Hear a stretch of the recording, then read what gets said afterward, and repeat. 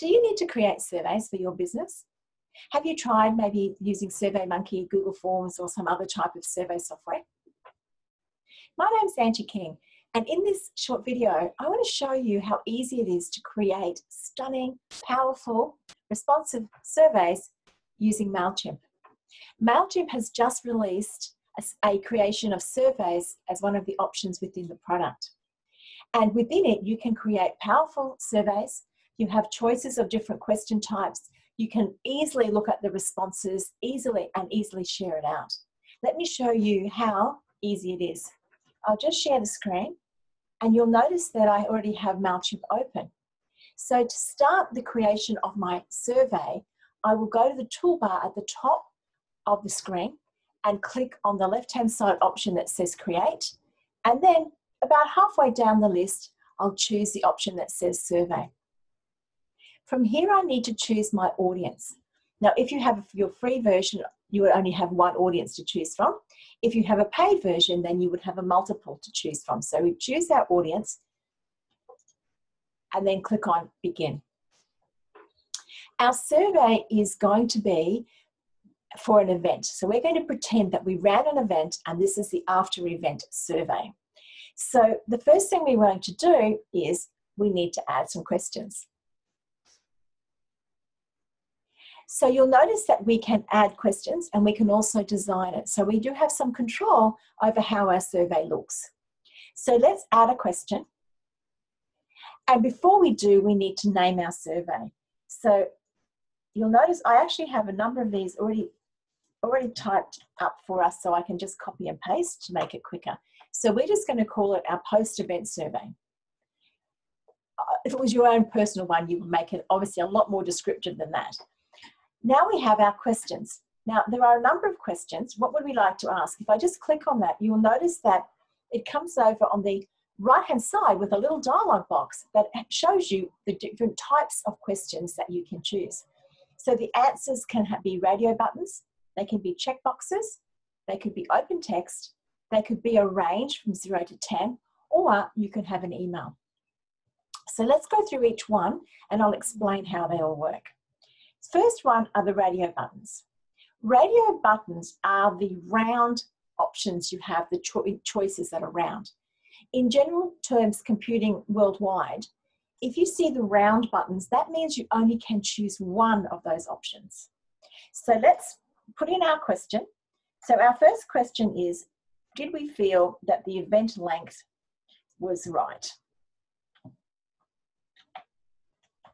So I'll pop that in. So, and then we've got our options. So option 1 is that the event was too long.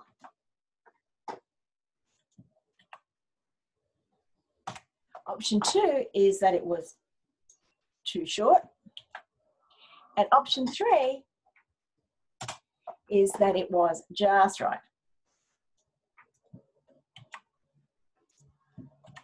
Okay, so that's our first question done. Our second question, so let's look at add a question. Let's look at the second option down, which is the checkboxes. Checkboxes are when we have the square boxes. And when you see the square boxes in computing anywhere at all, what that actually means is that you can choose more than one option. So in this case, we're going to be asking, which elements of the event did the person like the most?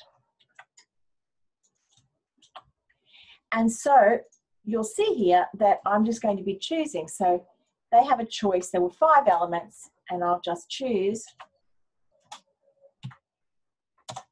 Let's just pop them in.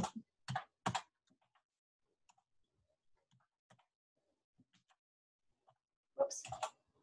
There we go. So you'll see then we have the range of different checkboxes. The next type of question is open text.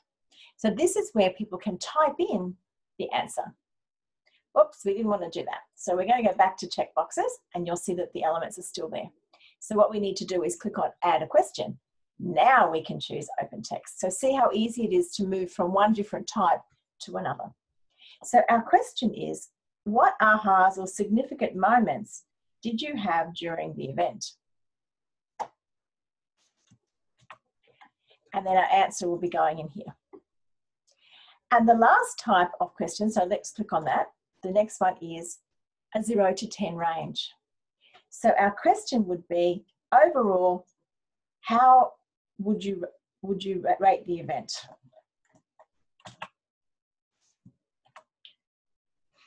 We set our low range label.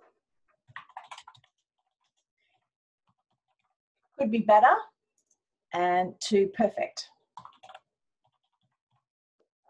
Something like that. So you can see there that we can have different types of questions. We can also have an email type, which means that the person is required to put their email address in. The other options you have is that you can say whether or not you want that particular question to be required. And on some of the options, you'll notice if we go into that question, there is another option. So they could choose, if you have choices of things and there's something else, they can then free range and free type into the other field. Okay, so these are our questions. This is our questionnaire. And what we'll do now is let us go over and start to design it. So the first part is, so this is our survey. And the first part is, let's look at customizing it. So branding. We can include a logo. If you've already set up a default logo within Mailchimp, when you click on include logo, you'll see that it will automatically appear. But you can obviously change the logo and place something else there, right, by going into the Content Studio and selecting the new logo. You can then add a description, letting people know what the survey is about. So I've just typed in something here. So thank you for attending the event. We really appreciate any feedback you can give us. Custom messaging is the next part we can customize. So you'll notice at the button, this is the submit button. And in this case, it's green. We have choice over the color. We'll look at that in a moment. But let's look at the text. Now, if you'd like it to stay submit, then we can just leave it like that. Otherwise, if you'd like it to be something else, then you can change that just by typing it in. I'll just type in submit just so that you can see what it is. Once they have typed in and pressed that button, what message do you want to give them, if any? There is a default message, but what I'm going to do is choose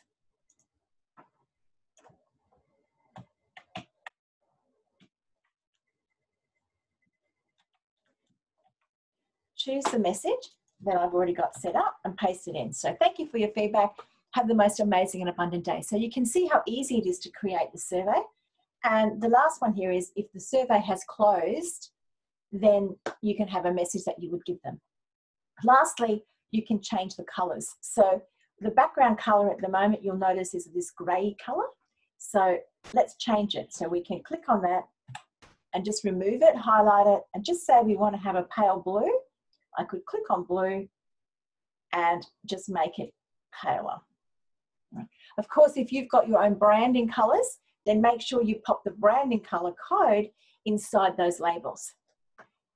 This is now the color of the button. So what say we make it orange? So I'll just delete that and choose orange. And then we have the button text color, which we'll leave as white. So we've now created our lovely survey. So it's time now just to click on Save and Close. We can now turn it on. So by turning it on, what that actually means is that it becomes active, all right? So it becomes published so that we can share the URL for that particular survey out so that people can respond. So to turn it on, over on the right-hand side, you'll notice there's an option that says turn on. So I've just clicked that, slide it over, it's now turned on, and we have a URL and we can view the page. So I'm going to view the page in a new tab just so that we can look at it to make sure it's okay before we send it out. So you can see there's our lovely survey. We have our logo, our text, we have our different question types.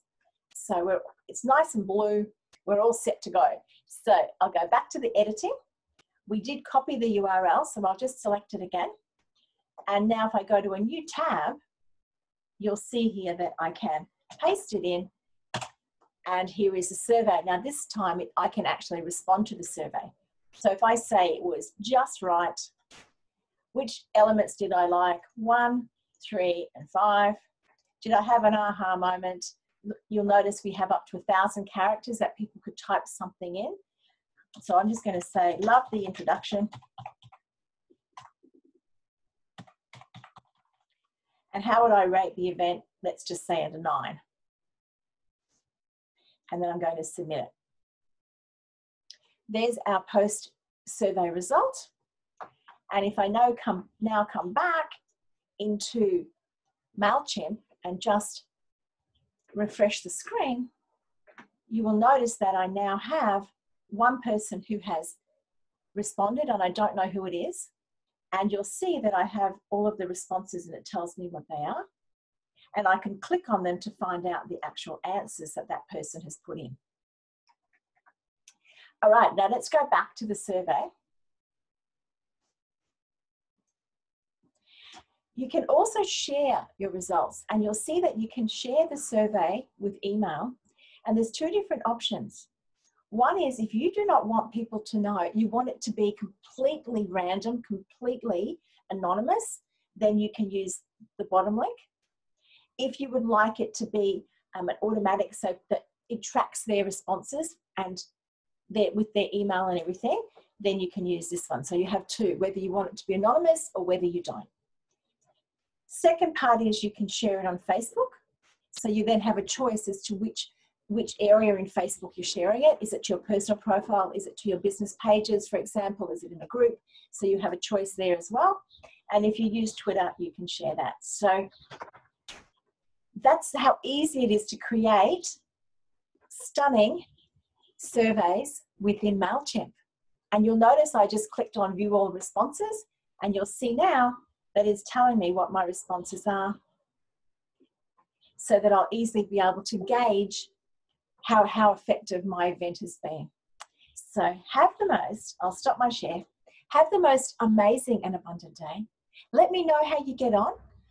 The survey is so easy to do. I'm sure that you will find it so easy. If you do have any questions about creating the survey, please let me know.